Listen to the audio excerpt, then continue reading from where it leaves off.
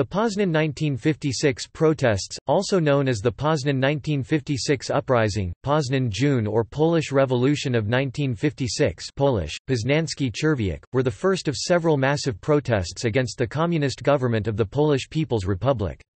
Demonstrations by workers demanding better working conditions began on 28 June 1956 at Poznan's Cegielski factories and were met with violent repression. A crowd of approximately 100,000 people gathered in the city center near the local Ministry of Public Security building.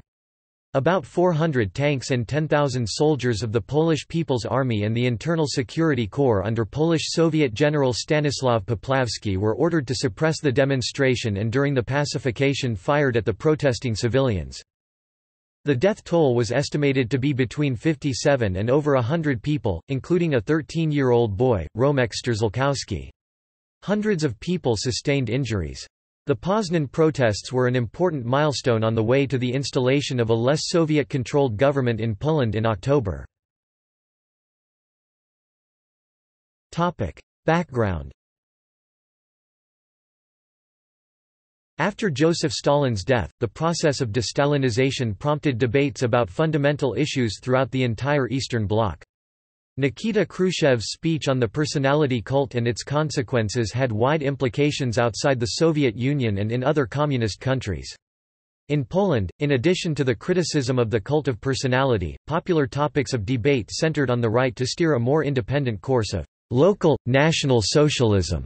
Instead of following the Soviet model down to every little detail, such views were seen in discussion and critique by many Polish United Workers' Party members of Stalin's execution of older Polish communists from Communist Party of Poland during the Great Purge. Anti-communist resistance in Poland was also bolstered, and a group of opposition leaders and cultural figures founded the Klub Kurzłego Koła Skewed Wheel Club in Warsaw.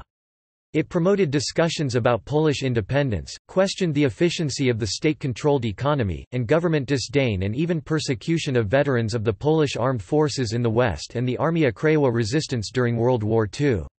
While the intelligentsia expressed their dissatisfaction with discussions and publications, workers took to the streets. The living conditions in Poland did not improve, contrary to government propaganda, and workers increasingly found that they had little power compared to bureaucracy of the party nomenklatura. The city of Poznan was one of the largest urban and industrial centers of the Polish People's Republic. Tensions were growing there, particularly since autumn of 1955. Workers in the largest factory in the city, Joseph Stalin's or Cegielski's metal industries, were complaining about higher taxes for most productive workers, which affected several thousands of workers. Local directors were unable to make any significant decisions due to micromanagement by the higher officials. Over several months, petitions, letters, and delegations were sent to the Polish Ministry of Machine Industry and Central Committee of Polish United Workers' Party, to no avail. Finally, a delegation of about 27 workers was sent to Warsaw around 23 June. On the night of 26 June, the delegation returned to Poznan, confident that some of their demands had been considered in a favorable light. The Minister of Machine Industry met with the workers next morning and withdrew several promises that their delegation was given in Warsaw. Strikes. A spontaneous strike started at 6 a.m. at the multifactory complex of Joseph Stalin's or Cegielski's metal industries. Around 80% of its workers, most of whom had lost bonus pay in June as the government suddenly raised the required work quota, took to the streets demanding pay compensation and some freedom concessions, marching towards the city center. Workers at other plants, institutions and students joined the procession. Between 9 a.m. and 11 a.m., about 100,000 people gathered on the Adam Mickiewicz Square in front of the Imperial Castle in Poznan, surrounded by buildings occupied by the city and party authorities and police headquarters. The demonstrators demanded lower food prices, wage increases and the revocation of some recent changes in the law that had eroded workers' conditions. They further requested a visit from Polish Prime Minister Józef Cyrankiewicz, as the local government declared that they had no authority to solve the problems. Some police officers also joined the crowd. After 10 a.m., the situation rapidly deteriorated when provocateurs came into action, claiming that members of the negotiating delegation had been arrested. The local units of the regular police Milicja Obywatelska were unable to contain the crowd, and the situation turned into a violent uprising as the crowd stormed the prison at Linska Street, where some protesters believed the members of the delegation to have been imprisoned. Hundreds of prisoners were released around 10:50 am.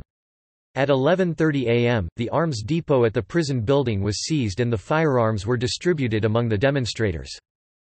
The crowd ransacked the Communist Party's local headquarters and then at around 11 am attacked the office of the Ministry of Public Security on Kokonowskiego Street, but were repulsed when the first shots were fired from its windows into the crowd.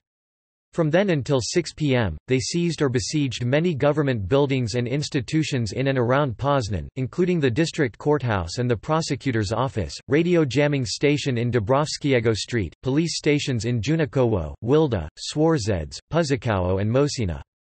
The prison camp in Mroino and the military school at the Poznań University of Technology were seized and weapons were taken.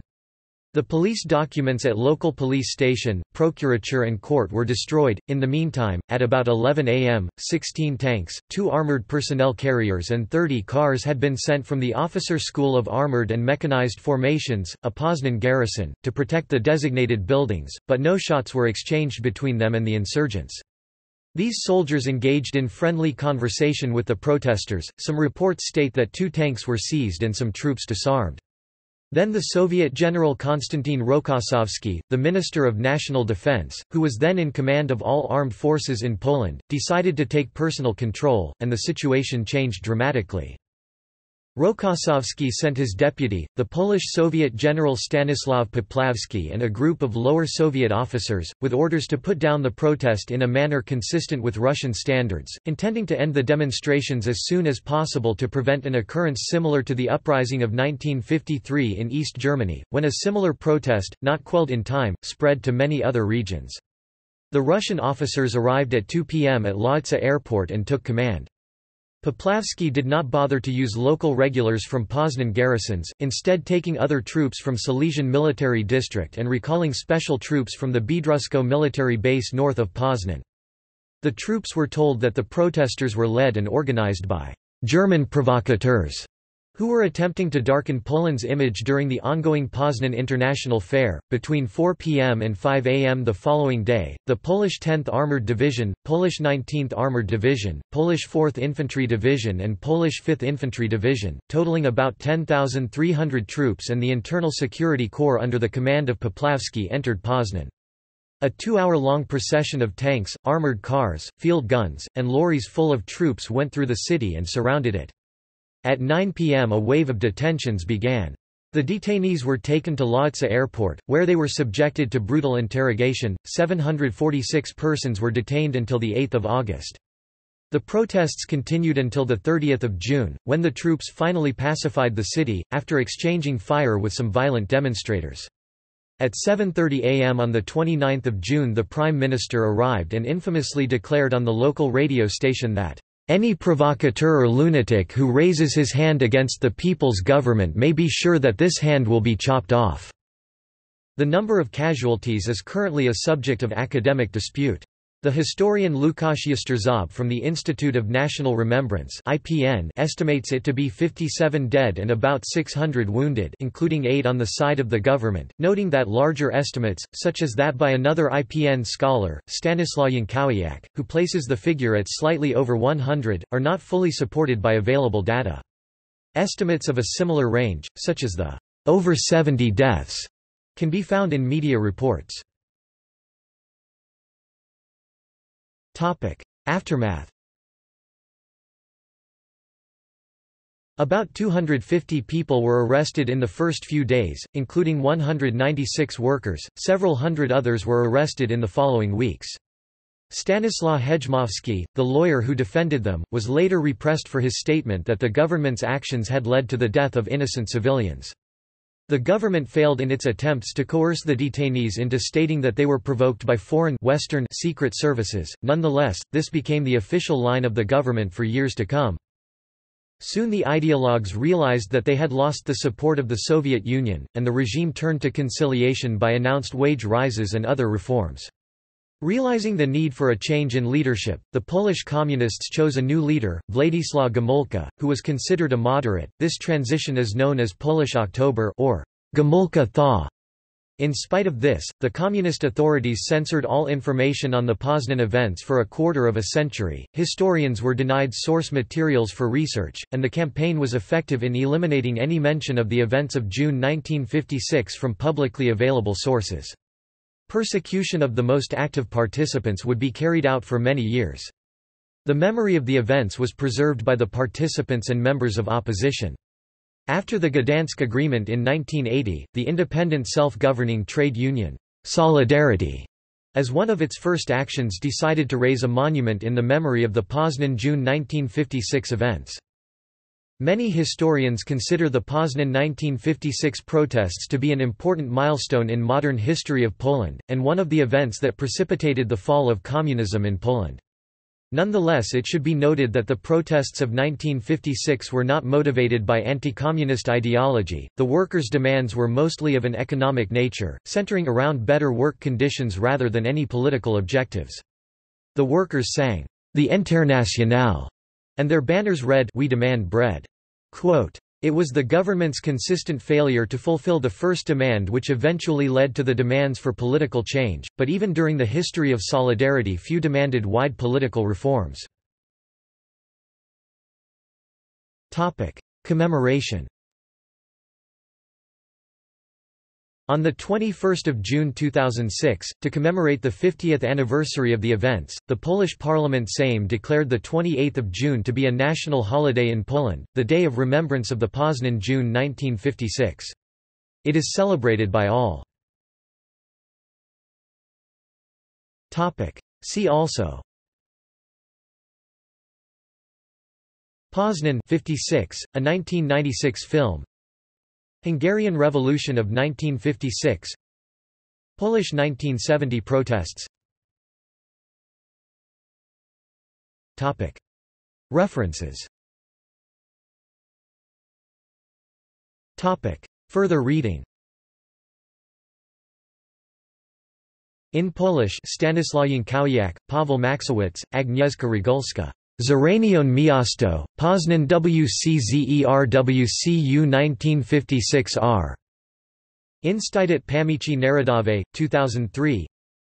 In Polish, Łukasz Jastrzęb. Rozstrzelano moje serce w Poznaniu. Poznański człowiek 1956 r. Straty osobą I ich analiza. Łajdownictwo Commander, Warszawa 2006, ISBN 83-7473-015-3. In Polish, Norbert Wojtowicz, Ofiary. Poznańskiego czerwca. Rok 1956 na Węgierzech IW Polska. Materialy z Węgiersko-Polskiego Seminarium. Wrocław Październik 1996, ed. Łukasz Andrzej Kaminski, Wrocław 1996, p. 32–41. Watry, David M. Diplomacy at the Brink, Eisenhower, Churchill, and Eden in the Cold War. Baton Rouge, Louisiana State University Press, 2014. External links. Poznań Budapest 1956 Ministry of Foreign Affairs of the Republic of Poland. Black Thursday – Timeline of events City of Poznań. 50 years since the Poznań Uprising International Viewpoint online magazine.